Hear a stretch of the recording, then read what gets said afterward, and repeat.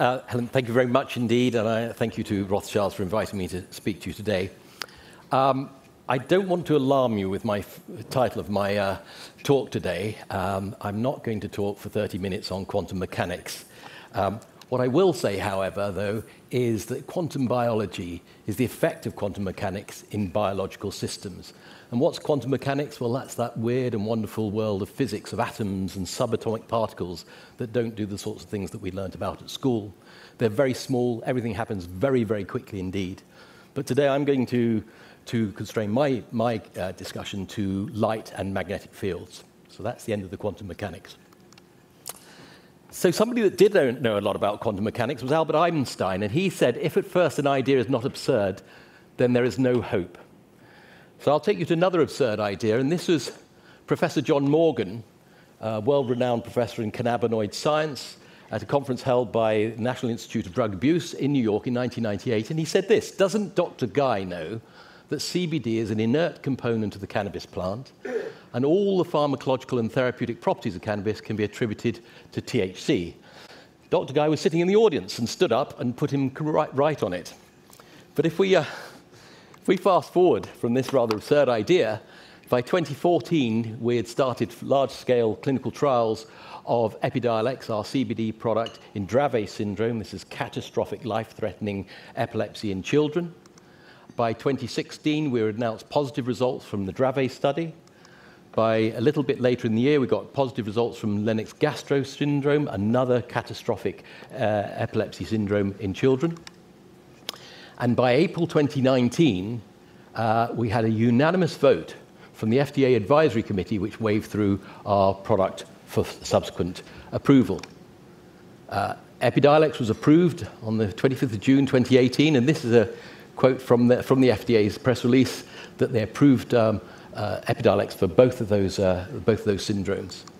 And then 2 years later, we added another one, tuberous sclerosis complex, more behavioral disorder, but a very rare genetic disease. So as many of you will know, in biotech, news creates fluctuations in stock prices, and after we announced our first positive phase 3 trial, our share price went up 139% in 3 hours. And in the 8 years that we were on NASDAQ, we managed to multiply our share price by 26 times. And you might say, well, what was that final uplift, that premium at the end? Well, after a number of rejections, we turned them down on a number of occasions. Our board accepted an offer from Jazz Pharma to buy our company for $7.2 billion. That was announced in February, and as you know how things work in the US, very quick, very fast, very efficient. The deal was done by the 5th of May. So do I have any more absurd ideas up my sleeve? I've become known as the purveyor of absurd ideas. Here's a few. Could we treat diabetes and COVID just by shining torches at patients? Can we reprogram cancer cells to return to normal cells, not try and kill them, but tell them to go back to being normal cells? Can I tune the cellular energetics, the energy profile in a cell, to improve the healthy longevity, not necessarily making people live longer, but fitter for longer, and decrease degenerative disorders? Can I obtain morbidity compression, or can our team do that so you stay healthier to longer later in your years? And by the way, this is still conjecture. Are there quantum effects in biology? What's more, can we do that without using chemicals nor genetic manipulation? So this is where we're in new ground. From the last 90 years or so, most of the medicines to do with chemicals, the last 20 years or so, genetics. So in order to convince you and convince other people that there's some worth in these absurd ideas, I have to call on this chap. Now, this chap, some of you will recognize, is the brush salesman. And if the brush salesman on the doorstep asks a question of the housewife, to which the answer is no, he has lost his sale. Do you have dust? No, sale's gone. Science is very much the same way. If I produce a result, fantastic as it may seem, but it doesn't seem plausible to my scientific audience, they will reject the result, they will reject the data. So what we have to do is create scientific plausibility when you're moving into new areas of science. For example, making a medicine out of a cannabis extract.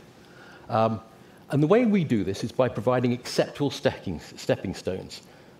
break the journey down for the scientists from what it accepts at the moment through a series of reasonable stepping stones that they could accept as true and reasonable. And after a while, the enlightened ones will say, well, if that and that's true, have you asked this question? You say, it's interesting you asked that, Professor. I asked it last week, and here's the result. So we have to lead people through that stepping stone of acceptability. So I'm going to offer you a few stepping stones to help you get to some acceptance of our absurd ideas earlier on. And this is one of my favorites. It's an ugly little thing. It's a tardigrade. Some of you might know what a tardigrade is. It's about 0.5 millimeter long. You find them top of mountains, bottom of the sea. But it has some remarkable capabilities. It can survive in temperatures down to minus 272 degrees and up to 150 degrees, only for short periods. It will survive hundreds of times the lethal dose of radiation. It survived the vacuum in space. They stayed outside the spaceship, the Photon M3, in 2007 for 12 days, and over half of them, 68% of them, survived. They'll take 6 times the pressure of the deepest oceans. That's about 6,000 times the pressure we're sitting in now. And if there's no oxygen, they basically slow their metabolism down to next to nothing. But the real pièce de résistance, I think, for the tardigrade is if you dry it up, if you desiccate it completely and up to periods of 10 years, you just add water and it comes back to life. This is a clever little chap, and we want to know more about him. Now, here's another one. You probably all recognize the Alaskan wood frog. But you know in Alaska it gets pretty cold each winter. So what happens to this little frog is this. He freezes solid. He or she freezes solid for about 7 months of the year. And then in the spring, the sun comes out, thaws out slowly, and off he goes again. How's he doing that? We can't do that. We couldn't do what the tardigrade did. But the one that really takes the biscuit in terms of longevity, and that is living longer, is Churitopsis. Now, Churitopsis is a rather interesting jellyfish. When it gets to maturity, under certain conditions, it just goes straight back to being a juvenile polyp again, and it becomes a young jellyfish again. And it keeps doing that time and time again, and is known as the immortal jellyfish. Now, here comes one of my favorites, and this is planaria. Any of you who have a fish tank, you'll know you'll find them in the bottom of it. Planaria is a little flatworm, about a centimeter long. And it's been known for about 100 years that if you cut planaria in half, the head grows a new tail. Well, lizards do that, we know that. But interesting enough, with this one, the tail grows a new head. And the world record was to cut a planaria into 246 bits, and you got 246 complete, intact planaria. Okay? So in this case, we've cut the planaria into 3 bits. The top one, the head, grows a tail, and the middle bits grow into full planaria. Now, we can teach planaria behavior searching nutrients, for example. So the one at the top, when it grows a new tail, it continues to exhibit that behavior that it learned. Now, I know you know what I'm going to say next. The bits in the middle and the tail can do the same. So the memory of behavior exists not in the brain of this organism, but actually in its somatic cells. And we've commissioned some work to look at exactly what type of cells and how many cells you need to be able to do this. Some of you might relate this to the transplant environment, where some transplant patients think they've taken on behavior or the personality of their donor. So it has fantastic regeneration and memory capabilities. Now, how does it do this? It's not to do with genetics. My colleague Mike Levine at Tufts University has been working on this for a long time, and basically says that these planaria, and all of us, produce a bioelectric template, like a blueprint, around which your cells will form. And the stronger that template, the better they'll form. What Mike's been able to do, though, is to alter that bioelectric template. So when you alter the bioelectric template, what you get when you cut a planaria in half is this one, the 2-headed planaria. Okay? And Mike has also produced 3-headed planaria. The genetics of these are exactly the same. What you've changed is the bioelectrics of this worm. So many of you might know the traveling salesman problem. This is a problem to work out the shortest distance and the cheapest way to get your salesman from city to city, in this case around the United States. It first was brought up in 1832 in a salesman manual and became a mathematical issue in about the 1930s. Every time you add a new city, you add an exponential number of extra options to travel between the cities. And some French authors in 2014 worked out that if you had 61 cities, the number of routes that you would have is equivalent to about the same number of molecules in the universe.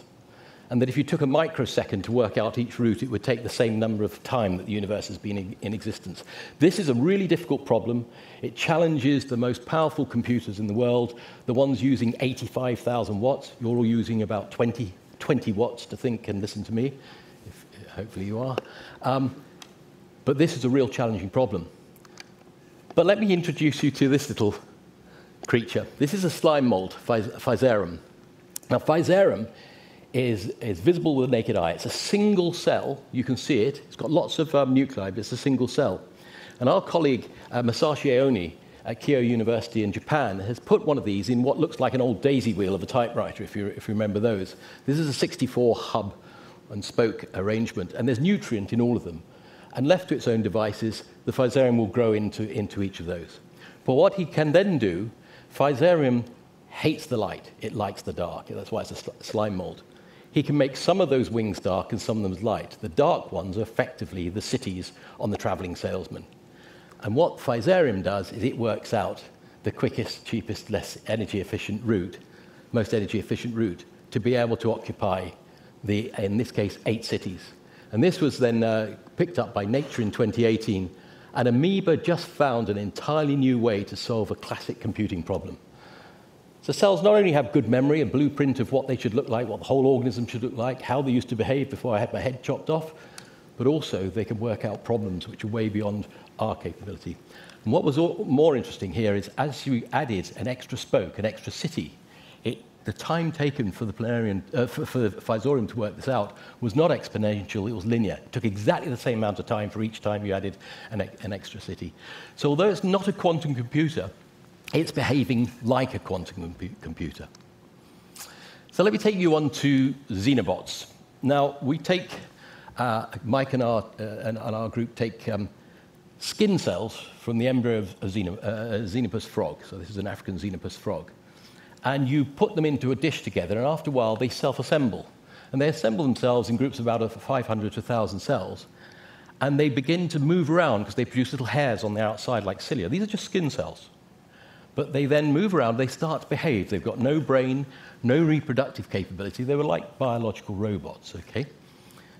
But what is even more interesting is if you then, with these grown xenobots, might be 9 or 10 days old, if you add another pile of xenopus frog embryo skin cells, they do this. They do this. They go around and make these skin cells into little piles, and as the piles get bigger, they go round and round and make them larger, and they produce new xenobots. And this is called kinematic self-replication. These are just skin cells, okay? Very biddable in terms of research. But what Mike and his team has done, he's gone a little bit further. He's taken lung cells from the trachea of humans, and he's produced what we call anthrobots. Now, in this video here, what you see, and we're going to repeat it in a little while, what you see is an anthrobot working its way down a scratch that's been made on a brain cell, on a nerve cell, okay? And over 72 hours, the anthrobot joins that scratch together and heals it. We've no idea how it knows how to do that, but that's what it does. If you just run the video one more time, please, thanks. There it is. This is a semi-synthetic biological entity which is now going down a scratch in a brain cell and repairing it. And you can think about the options for the future of these little anthrobots eating away atherosclerotic plaque, taking away all sorts of issues that are going on. So if we move on slide. So the theme today is about aging, but it also brings up the question of what is aging? So is it this chap? So he's 96 years old. I think he's doing pretty well. He's very old, he's aged, but he's aged well. Or is it this chap? He's only 17 years old. He has something called progeria, and he's not aging well at all. In our foundation, however, we're rather more concerned about this one. NASA and the other space agencies around the world now accept fully that astronauts returning from space have aged, and aged dramatically. And they put that down to poor mitochondrial function. Now, I'll come back to the word mitochondria, don't worry about that. But that's what's happening with these chaps, and we're involved with some research to try and put that right. So another way of thinking about aging is not sort of looking at them and see how well they're aging, is to work out whether your biological age is actually greater than your chronological age. And a chap called Steve Horvath over at UCLA has analyzed tissue data from lots of organs, from 348 mammals, and come up with something called the epigenetic clock. And I know that Wolf is going to talk to you about epigenetics in a little while. Suffice to say, we're able now to understand what the biological age of somebody is and to see whether it's different from their chronological age. Now, there are an awful lot of different areas of science that are looking at aging and looking at the causes of aging. But I'm just going to focus on this one here, mitochondrial dysfunction. I did say I was going to talk to you a little bit about mitochondria. Excuse me.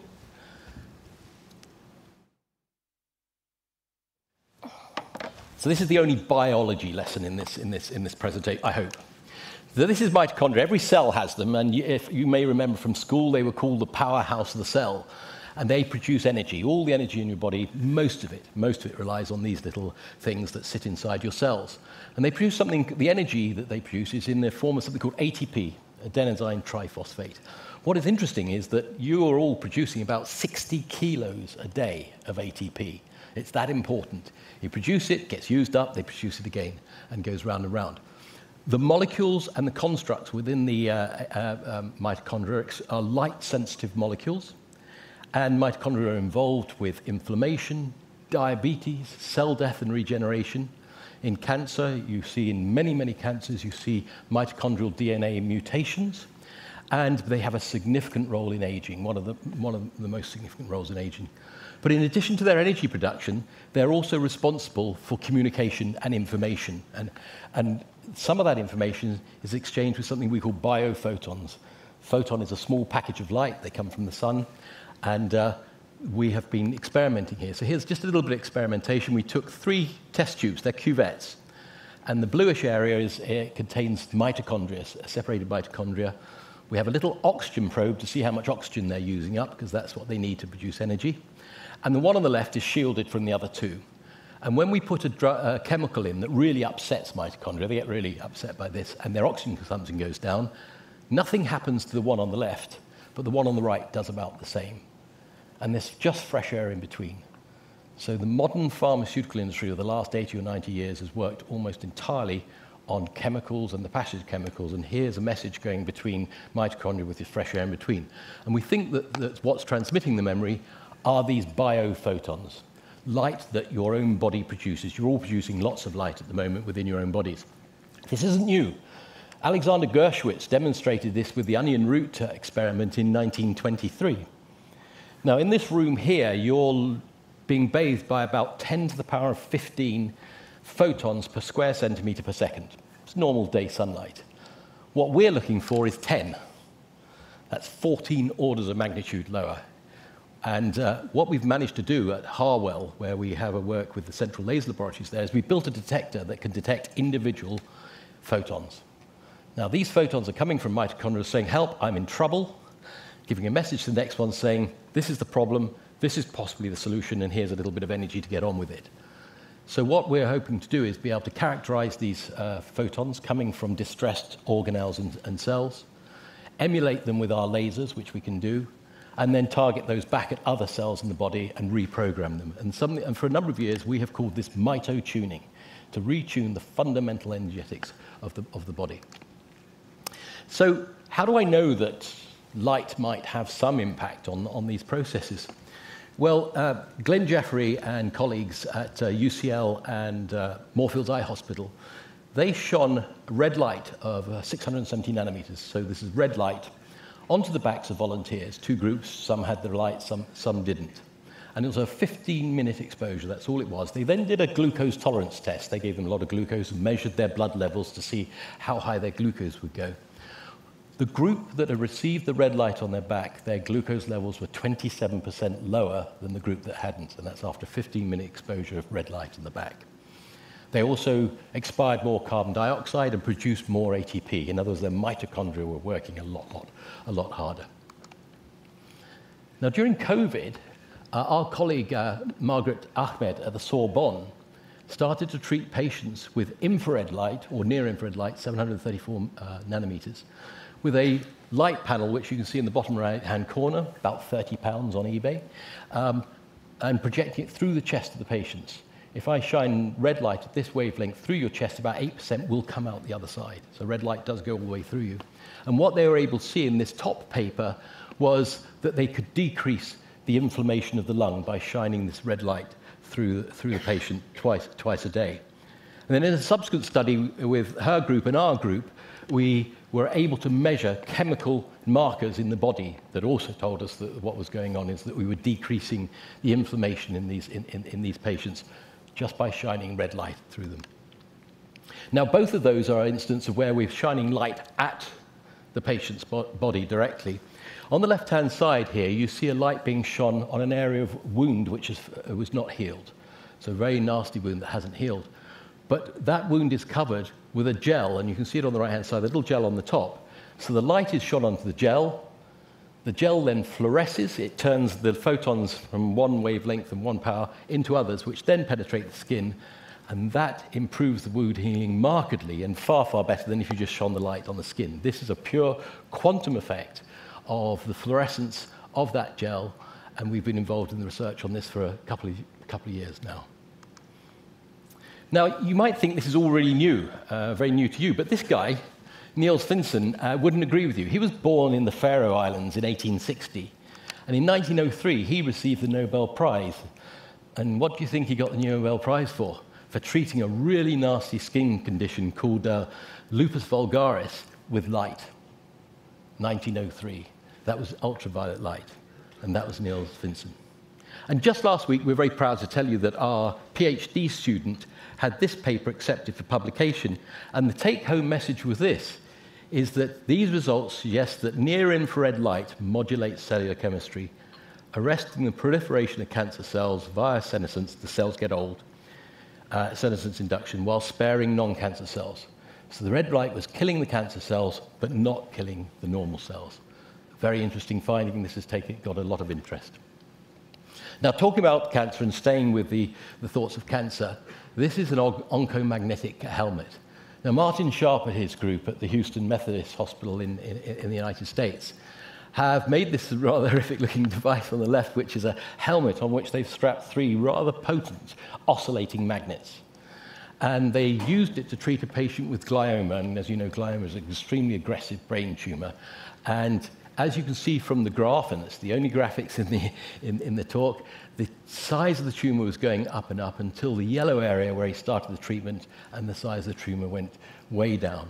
Now, this is a very early, very preliminary result, but this is from the impact of oscillating magnets acting on the cells within this tumor. So in conclusion, nature has some extraordinary capabilities that we don't yet have in terms of survival, regeneration, and longevity. It's interesting, though, that the animals and creatures that can do that share very many similar cell types to humans. So why can't humans do this? We've shown you that the cells can have memory, not only of structure, but function, and could carry with them behavior, not necessarily brain cells. We've shown you that cells are very smart, so they may have the memory of where they came from and what they're meant to do, but could sort out a new problem themselves, just like those little xenobots and the anthrobots. We can now demonstrate that quantum effects can alter and harness fundamental functions in cells. These treatments with light and magnetic therapies, we're just at the beginning and to unravel how can we get human cells to adopt some of the extraordinary capabilities of some of these animals that are already in nature. And on our targets are things like neurodegeneration, diabetes, cancer, aging, and more important, morbidity compression. Can you be healthier longer later into life and decrease that last decade of ill health? With that, I hope I've given you a glimpse of medicine of the future. Some of this is going to be on my time. It's going to be 20, 30 years from now, but it's already started.